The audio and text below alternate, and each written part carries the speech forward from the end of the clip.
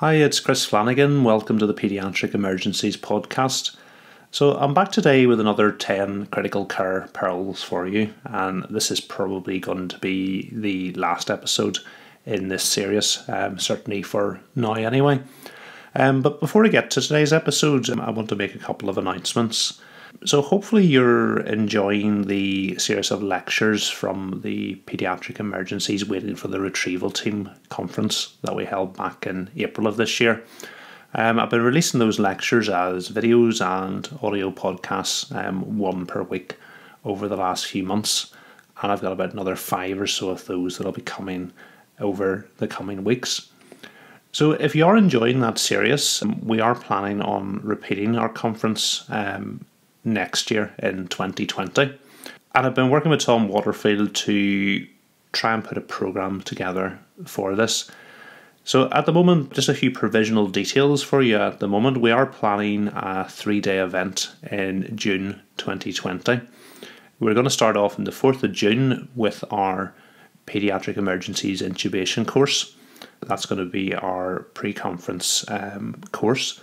It's open for booking at the moment, and the programme for that is available, which is pretty rare for that course that we actually still have some places left on it. So if you're interested in going to that, you can book on paediatricemergencies.com. Following that, on Friday the 5th of June 2020, we're going to have our main conference day. It's going to be lecture based like last year. And one of the comments we had from last year was that people were keen to have a bit more interaction. So on Saturday the 6th of June 2020, we're planning a simulation, Paediatric Emergency Simulation Day. It's obviously going to be a smaller group, more face-to-face interaction with a good opportunity to ask questions and to get a bit more involvement with the faculty. So at this stage it's really just to let you know the dates so you can keep those free if you're interested in coming. We're putting the programme together over the next month or so, so keep an eye out on the website paediatricemergencies.com and social media for details of that programme and booking details. And the last thing I should have mentioned is the conference is going to be held in Riddle Hall in Belfast. Okay, so let's get to the paediatric critical care pearls. So starting off with pearl number 51, and that is cross-match blood products early in the resuscitation of a child with meningococcal septicemia.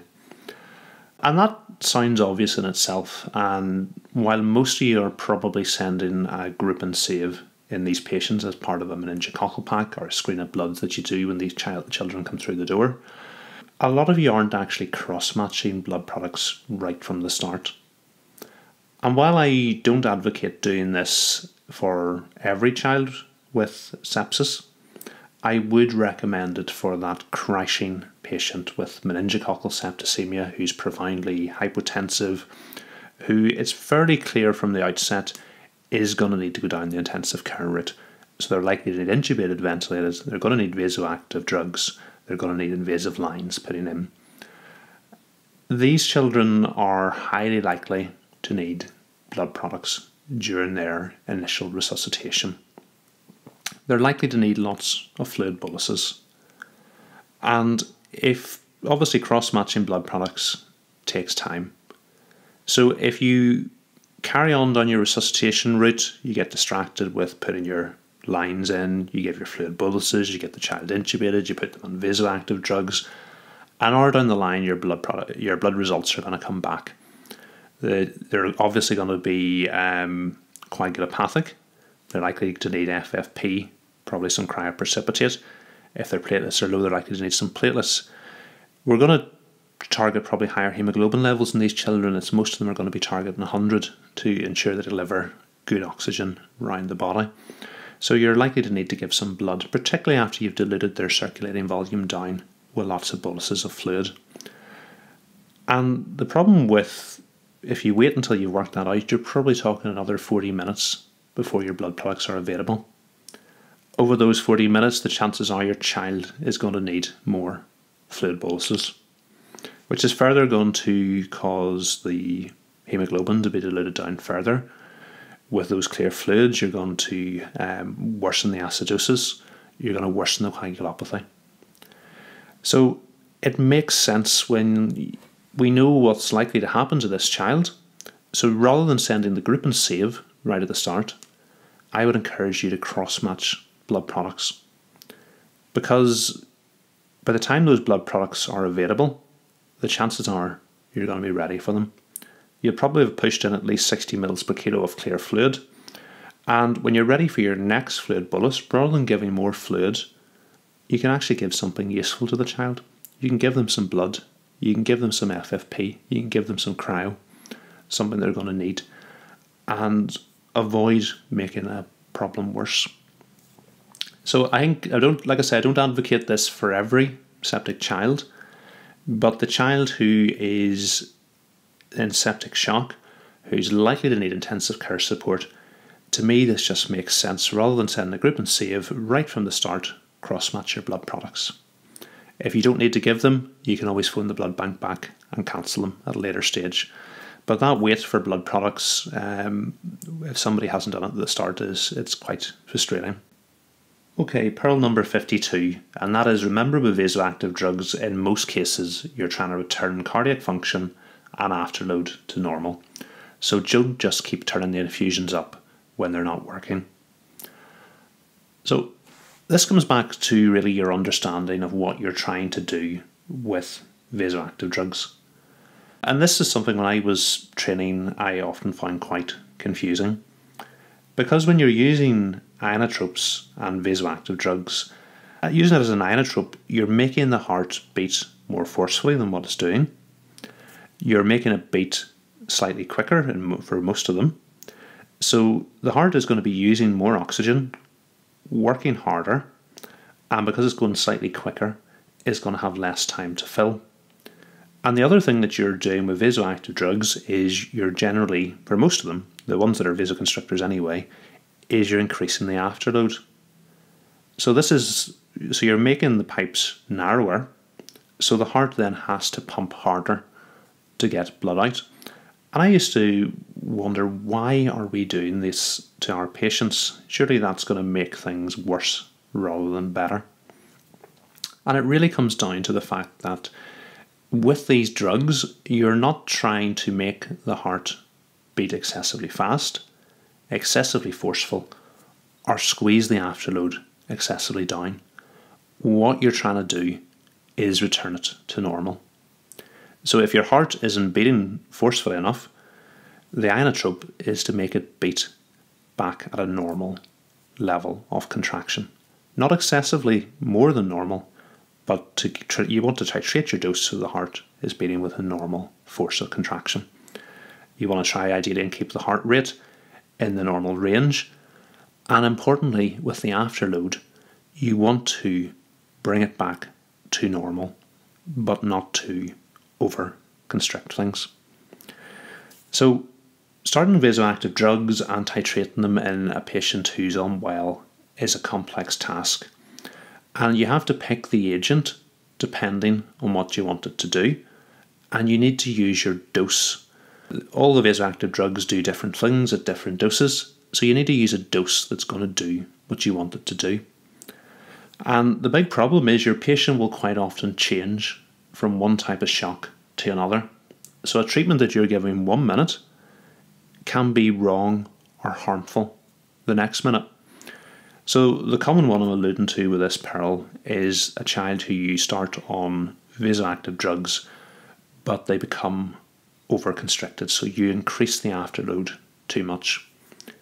So you have to remember with vasoactive drugs, everybody's obsessed with targeting a blood pressure.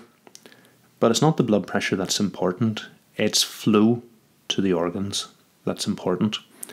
So if you give your patient too much of a vasoconstrictor, squeeze the afterload down too much, it's going to be harder for the heart to pump blood through those narrowed pipes. So the heart's going to have to work harder, and also you're going to get less flow to your organs. The chances are your venous sats are going to be low, your lactate's going to increase, and your patient's going to look poorly perfused.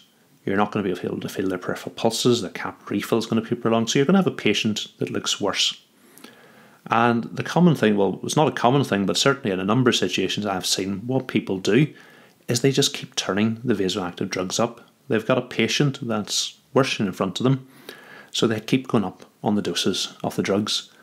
Where in this particular situation, what they need to do is either come down on the doses so to allow the afterload to relax a little bit and get more flow out to the tissues, or they need to look and maybe change their strategy, add in an inodilator instead.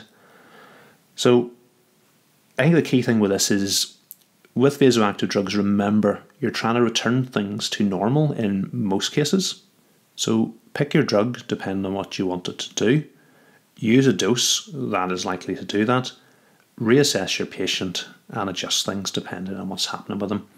And when things aren't working, look and see what's happening.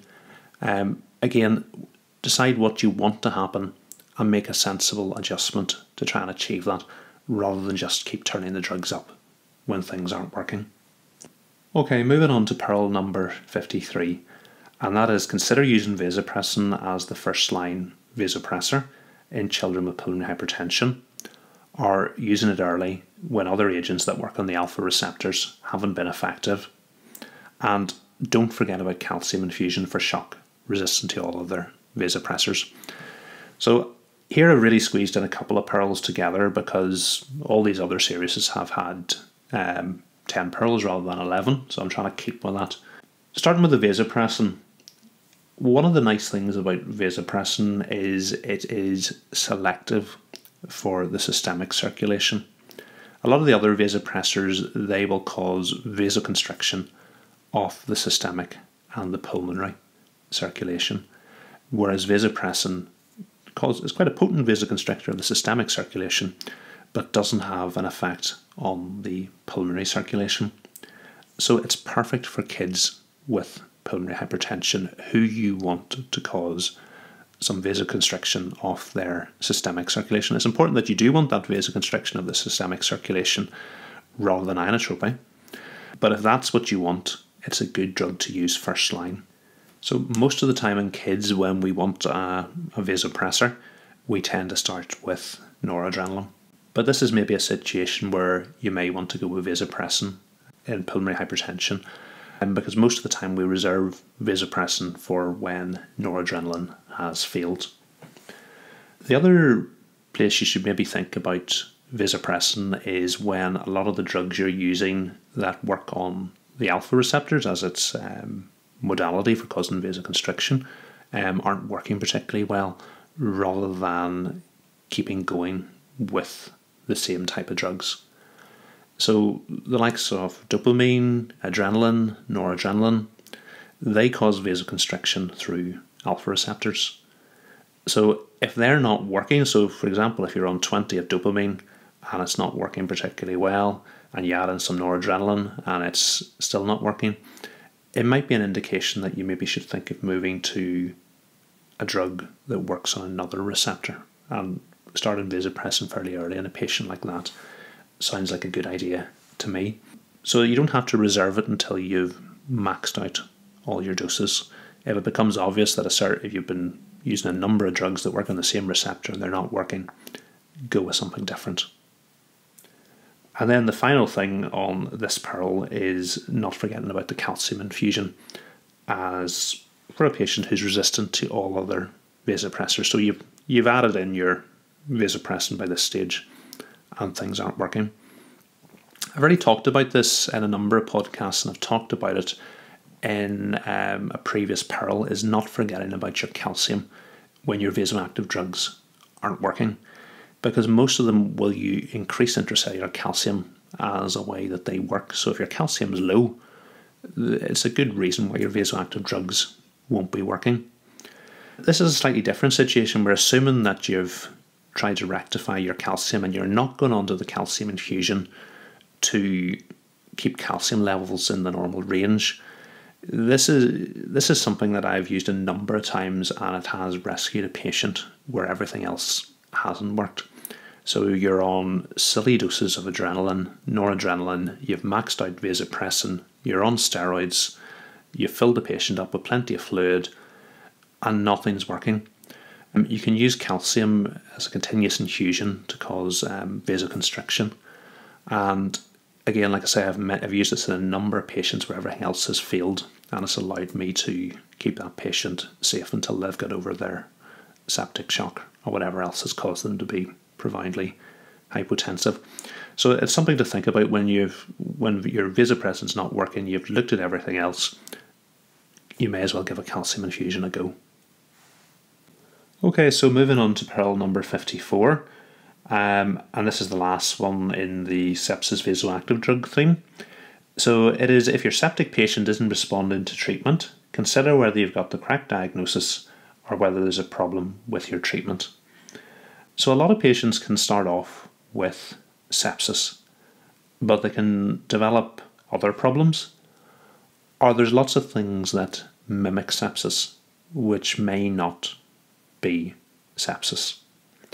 So you need to have a differential diagnosis in the back of your mind, that when the patients, you're doing interventions and they're not responding as they should, that you can then go through and make sure you're not missing anything. So this is the differential that I tend to run through, and I've seen all these as problems at some stage. So I think the first thing is to make sure your patient doesn't have a mechanical cause of shock rather than sepsis. And like I've said, a lot of these can start off as sepsis and develop because of interventions or deteriorations in the patient. So by mechanical cause, I'm talking about tension pneumothorax, pericardial tamponade, and abdominal compartment syndrome. So you've intubated and ventilated the patient, they could have started off with sepsis and then developed a tension pneumothorax. So your patient's deteriorating, think about repeating the chest x-ray or ultrasounding the chest to make sure they don't have a tension pneumothorax. Septic patients have lots of leaky capillaries, they're going to get fluid in all their compartments, so they're at risk of developing tamponade. So putting the echo probe onto the heart and making sure there's not a pericardial effusion that is significantly affecting the heart is a step that you should be doing when you're trying to work out why your patient's not responding as they should. Abdominal compartment syndrome will impair venous return coming back to the heart. So again, there's certain groups of patients that are high risk for this. So again, you can measure the abdominal compartments by looking at bladder pressure in these patients if you're worried about this. Certainly I've seen lots of surgical emergencies mislabeled as sepsis. So you're thinking about things like volvulus intussusception. They're certainly things you should be worried about. If your lactate's not clearing, is there actually dead gut as the cause rather than difficulty delivering oxygen to the tissues? Myocarditis, I've seen it plenty of times mislabeled as sepsis at the start. So again, a key reason for putting an echo probe on all these patients. Congenital heart disease, again, it's in the differential diagnosis of your collapsed neonate. Sepsis and congenital heart disease go together. You need to consider both of them in any neonate that collapses. DKA, I've seen this both ways round. So I've seen patients who've actually turned out to have DKA mislabeled as sepsis. And I've seen patients who actually turned out to have sepsis mislabeled as DKA. It's also important to think about toxin ingestion because that can present just like sepsis. And again, it's one of my favourite simulations that I run as the patient sold as sepsis comes up to the ICU who's actually had some tricyclics. And then there's other features that will maybe point you down. This isn't how a septic patient should be behaving. Again, hemorrhage is another one, particularly again that collapsed neonate, non-accidental injury. You can be concealed blood that won't maybe be obvious at the start, and with a small circulating volume in a neonate, they kind of bled out a significant proportion of their blood volume into their head or into their abdomen, and that might be the cause of their shock rather than sepsis. Think about arrhythmias as well. SVT, that's particularly been going on for a long time, can impair cardiac function. And the reason the heart rate's up is actually an arrhythmia rather than it's up as a compensatory mechanism. Myocardial infarction and pulmonary embolism, again, are rare in children, but they can happen. Adrenal insufficiency is important to think about. hypothyroidism? Is this a metabolic disorder? Again, one of the things you need to consider in your differential diagnosis of a collapsed neonatal in particular. So I think it's important. This is some of the differentials I've put together, and when I have a patient that's labelled as sepsis, being treated as sepsis, but maybe isn't behaving just how they should, or they're not getting better, it's something I get out and run through. Could it be this? Could it be this? Could it be this? And make sure that I've looked at everything. Okay, moving on to peril number 55, and that is don't intubate an asthmatic unnecessarily. However, don't delay intubation for the patient in extremis. And that peril is it's two-edged. It's designed at one for the people who don't recognise how high a risk a procedure it is intubating a patient with asthma. And the second part is designed for those who do realise just how risky it is and might want to put it off. So looking at the first bit, intubating a patient for asthma is actually one of the groups of patients that I am really, really worried about doing. The time most asthmatics die is on intubation or immediately following intubation. And that's because you've taken a patient who is obviously not in a good place, but the things you're going to have to do with them, one, they don't really have a great effect on the disease process. So you're putting a tube into the upper airways. All the problems with asthma are down below that. But you put your patient at risk of so many other problems. They're using high pressures to move their chest. You're causing the risk of air leaks and pneumothoraces. And you increase the risk of air trapping by taking over their respiration. But obviously, if you have no choice, that's the situation you're going to have to go with. But these are patients that if I'm intubating an asthmatic patient, I'm probably going to be in their bed space for the rest of the shift. It's not a patient I can intubate and go away from. They're an awful lot of work. You're going to be struggling to ventilate them, struggling to oxygenate them. You're going to be using insanely high pressures.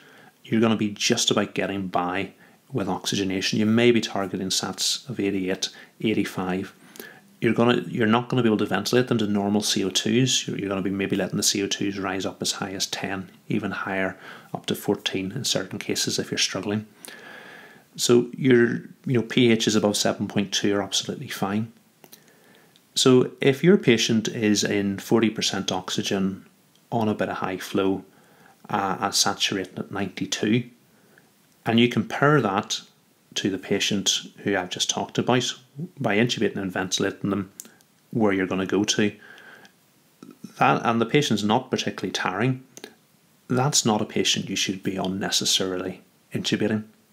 You need to maximise your asthma treatment, the things that work in the bronchospasm, and try and avoid you getting into that situation. So I know it can be tempting. You want the patient out of your hospital.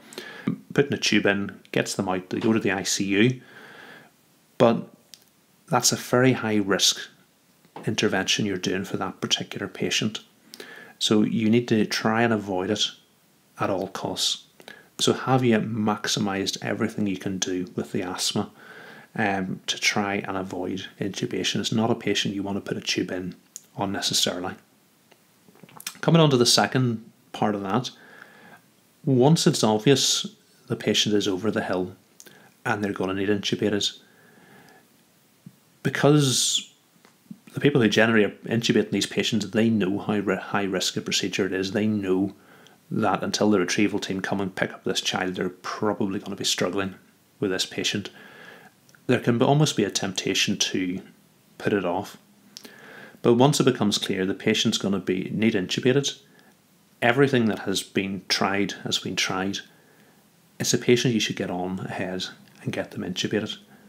You shouldn't put it off. Obviously you want to get all the right people there to make sure it's done safely, but once you have that, you just need to get on and get them intubated. So it's make sure you do everything you can to avoid intubating the patient, and don't intubate them unless they really need it.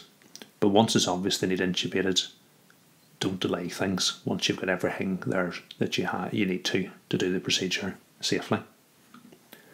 Okay, moving on to pearl number 56, and that is outside the setting of a difficult airway, using a gas induction in a critically ill child with difficult intravenous access is unlikely to be a good plan. And that's a fairly common thing to do during elective anaesthesia. It can be difficult to get a line in the child. Once they've gone off to sleep with a gas induction, their veins will dilate, they're not fighting, and it's much easier to get a cannula in, and then you can carry on with what you need to do. Now, the problem with doing that in a sick child is that sick children tend to decompensate on induction of anaesthesia. So if your sick child decompensates on you and you don't have a line in to treat the problems, and also you don't have an airway either, you can get yourself into a difficult situation. Obviously, this is what is done quite routinely in difficult airways. Obviously, if you try to cannulate a child with, for example, bacterial tracheitis, you can cause complete airway obstruction. So that child will need a gas induction, and then you'll get access after they've gone to sleep. But outside that setting for acutely unwell children, a gas induction isn't a great plan, because the volatile anaesthetic agent that you give them is a vasodilator. So it's going to cause them to drop their blood pressure. The whole process of going to sleep, switching from negative pressure ventilation to positive pressure ventilation, is going to affect their blood pressure. It's going to impair venous return coming back to the heart. Their own catecholamine production is going to go down as they go to sleep. And if you don't have a line in to deal with any problems that occur, you can get yourself in trouble very quickly. So for those children, I think it's much better to get an IO in so you can give them a safe anaesthetic, and then you can get your intravenous access later when they're asleep. Okay, so moving on to pearl number 57, and that is, don't forget about the Goodell airway once you leave the resuscitation course. So this one is really aimed at preparing a patient for intubation. I think we're all fairly good at remembering Goodell airways when you're in a resuscitation scenario. Anaesthetists are very good in this situation of preparing a patient for intubation of using Goodells, but other specialties, in my experience, maybe don't always remember about it. And a common scenario I see is as the child goes off to sleep and their airway tone starts to go down, the tongue falls back and blocks off the airway. So this is recognised by the person looking after the airway, so they'll maybe try adjusting the head position. They'll then maybe try a two-person technique, but quite often that doesn't maybe improve things. At this stage, the chest isn't going up and down, the stomach's starting to fill, and the child's saturations will start to fall. But at this, you can see the sort of an atmosphere of panic starts to set in, and there's a feeling that, okay, we'll better get on and have a quick look in the airway and try and get the child intubated quickly. So there's a number of problems with this. I think the first is that you've used up your pre-oxygenation. With the SATs starting to fall, you're not going to have an awful lot of time to get the tube in. Because you're going ahead and intubating before your muscle relaxants worked, you're not going to have good intubation conditions. And the third thing is your frame of mind as you're intubating isn't at its best. You're going in a panic in that I need to get this tube really quickly. So that's not the best way to do the procedure. And there is an alternative to this, and the alternative is when your patient becomes difficult to face mask ventilate, you pick up the pre-sized Goodell airway sitting to your right and put it into the patient. And 9 times out of 10, difficult face mask ventilation becomes straightforward face mask ventilation. So you can keep your pre-oxygenation, you can allow your muscle relaxant to work and have good intubating conditions, and importantly, you can do the intubation in a calm, controlled way, and your chances of success are going to be much, much higher with this. And all because of a simple little bit of plastic. So I would strongly recommend that whenever you're doing an intubation, pre-size a Goodell airway, have it sitting beside the patient, and out of all the interventions you can do to improve difficult face mask ventilation, putting the Goodell in would be the first one I would often try. Okay, so moving on, peril number 58, and that is don't forget about laryngospasm and have a plan to deal with it. So this one is primarily aimed at paediatricians, and I started my training as a paediatrician, so this is why I know about this. This is anaesthetist bread and butter. This is something they encounter fairly regularly, know how they're going to deal with it, and have everything to hand to deal with it. But it's quite often something that surprises paediatricians, and actually a lot of the things that paediatricians will do round about instrumenting airways are high risk for causing laryngospasm. So what is laryngospasm? It's involuntary spasm of the vocal cords in a closed position. And it can come on with a local stimulus, for example, instrumenting the airway, suctioning around the cords, or it can actually be a stimulus peripherally, so it can be cannulation in a light plane of anaesthesia. So this is high risk for things that paediatricians do, and the reason I say that is because quite often they will intubate babies without proper anaesthesia, so it's done quite often with a little bit of sedation with, for example, an opioid, but no muscle relaxant. They'll be putting feeding tubes down to give surfactant, again with just some sedation rather than muscle relaxant. And they intubate babies in delivery suite without any anaesthesia in some situations. So these are all situations you're instrumenting an airway in a child who's either lightly sedated or has no drugs on board. So you're high risk of causing laryngospasm. And laryngospasm isn't as well recognised and taught about in paediatrics as it is in anaesthesia. And certainly I can remember the first time I saw laryngospasm. It was a little neonate I was intubating in delivery suite. I put the laryngoscope in, had a good view, but for some reason the cords were fixed and closed and I wasn't able to pass the tube. At that stage I hadn't seen this before, I hadn't heard about laryngospasm, so really wasn't sure what I should do when it occurred again, how I could prevent it. And I got a whole lot of treatment advice that maybe wasn't the best advice and wouldn't go with the standard management. So when you deal with laryngospasm, there's a few things you need to do. One is obviously you need to try and administer oxygen and PEEP to the patient. So with the PEEP you're trying to force some oxygen down past the cords, and then you need to do something to break the spasm.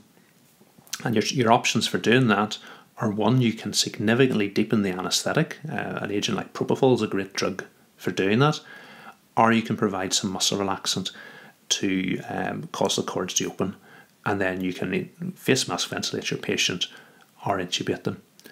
But obviously if you have that situation where your cords are fixed and closed, you're not going to be able to bag valve mask your patient, and you're going to not be able to intubate them with the cords fixed and closed in that position. So it's something you need to, one, realise that when you're poking about in an airway in a patient who may not be properly anaesthetised or muscle relaxed, there's a risk of you causing laryngospasm. And for example, this newer technique where you're passing feeding tubes through cords to give surfactant, this is a high risk procedure for doing this, or intubating a baby in delivery suite without any drugs on board. It's a high risk procedure. So you need to have thought about in advance, if my patient suddenly gets laryngospasm, what am I going to do about it? Particularly because a lot of these babies are going to be fairly small. Drawing up the doses of the drugs that you're going to give to treat the problem is going to be quite complex. So you need to have thought about a system in advance about how you're going to manage laryngospasm if it occurs.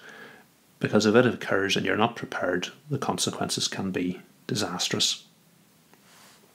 Okay, moving on to peril number 59, And this is a short and sweet one, and that is make sure you remove high flow prongs before starting face mask ventilation.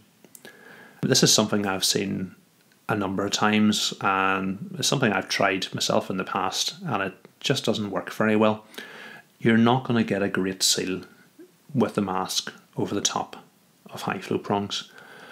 And any advantages of leaving the high flow prongs on are going to be at a significant disadvantage due to the poor seal and the poor face mask ventilation you're going to get when you try to bag the patient. So with Thrive and other techniques for apneic oxygenation, leaving high flow on has become more popular during intubation. The big problem with doing this in kids is that you don't get a great seal with a mask over the top of high flow prongs. And because it's very rare, we'll do a classical rapid sequence induction in children. So by that I mean you give your induction agent a muscle relaxant and then you don't bag the patient for the 40 seconds and minutes you're waiting for those drugs to work. You just provide oxygen, possibly PEEP as well, and then you intubate the patient once the drugs have worked. That's something we rarely do in kids. Most kids will get a modified rapid sequence, so they're going to get face mask ventilation while you're waiting for your drugs to work, and then you're going to intubate them.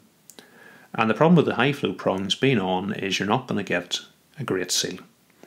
So your face mask ventilation is going to be significantly worse than it would be if you had removed the prongs. And that is a much bigger advantage, to give good face mask ventilation rather than the few seconds it takes to remove the prongs, or the advantages you get from leaving prongs on during an intubation attempt. And again, it's something I've seen recently being done. And in fact, actually in the same patient, Pearl number 60 came in, and that is reposition the nasogastric tube if abdominal distension during face mask ventilation isn't improving with aspiration. So this is a big problem for us in kids. When you're providing face mask ventilation, particularly in a small baby, although you're hoping most of your air is going to go down to the lungs, a significant proportion goes down to the stomach. And in a small baby, it doesn't take long for that gastric distension to splint the diaphragm and make face mask ventilation difficult, if not impossible. So if you don't have an NG tube in at the start, you need to have one ready in the bed space that you can put in quickly should the abdomen become very distended and start to affect face mask ventilation. And for most neonates, I am going to put an NG tube in at the start. I'm then going to allocate one person to continuously aspirate that tube during face mask ventilation. So this is where this Pearl comes in. So if you're doing face mask ventilation, quite often the tube goes in, you haven't screened it with an X-ray, you're assuming it's in the right place. But if during that aspiration the stomach is continuing to distend, that can happen. But if you're just bagging in excessive amounts of air, you can put more air into the stomach quicker than somebody can get it out. But if the person aspirating the air isn't getting air out of the syringe, that tells you that your tube is not in the right place, and you might want to adjust the position. The other situation I've had this in, the person was just continuously aspirating air, but the abdomen wasn't coming down, and that's because the tube in this situation was still in the esophagus. So when the tube was advanced in a little bit further, suddenly the abdominal distension disappeared. So if you're bagging a patient and the abdominal distension is continuing despite somebody aspirating the NG tube, consider moving the NG tube either up or down to try and see does that make a difference to getting air out of the stomach, because it can make a real difference to how you ventilate the child. Okay, so that was another 10 paediatric critical care pearls for you. I hope you found them useful.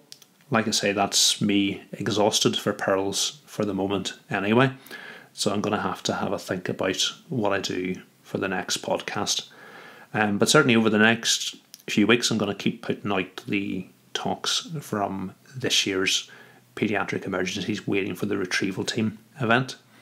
And I'll try and get another podcast out on a slightly different topic over the next month or so. Thanks for listening.